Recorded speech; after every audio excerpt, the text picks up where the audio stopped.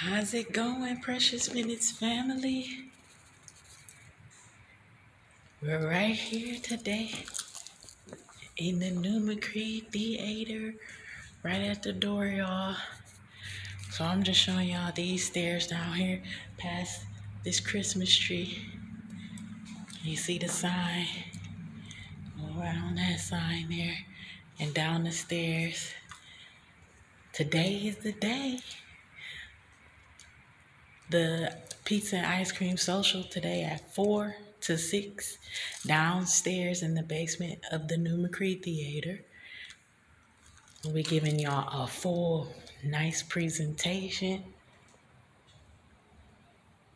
of BIGMOVES, our program, what we got going on, what we doing. I will be here at the door to greet y'all, to direct everybody down to where we gonna be at. Like I said, it's a free program.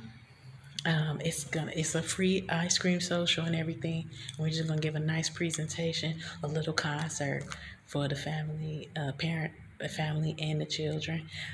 Parents are welcome to stay, if they want to, or if not, they are welcome to leave them with us for a few hours. So I'm just doing a video to show y'all down the stairs in the basement where we at.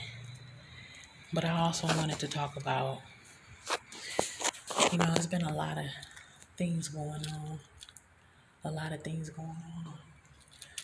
With this, this crazy spirit of suicide that's been going around. And I'm sending my condolences to Stephen Twitch, boss, his family, and also just awareness to everybody else.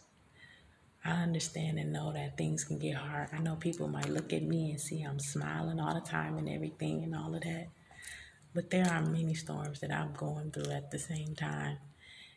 And I was been taught to smile through them. But I want to acknowledge and let people know that there are people out here that can be a shoulder. Me, myself, I'm willing to be a shoulder as well if you let me know and everything. But know that, you taking your own life is never really the answer, because God didn't give that right to you. And He have purpose for you being here. So if you are feeling down, I know the holidays is rough. I've lost many people myself, around this time of year. But know that when someone life is ended, or when God calls them home, that means that the mission for which God had them on was at an end. Doesn't mean that you have that choice or right. Only God has that choice or right. So I'm just sending many blessings and hope to anybody that might be feeling low. Before you get stuck down in that low place, reach out. You'd be surprised, who God will bring to speak life back into you. Blessings to all, and I hope to see you all today at 4.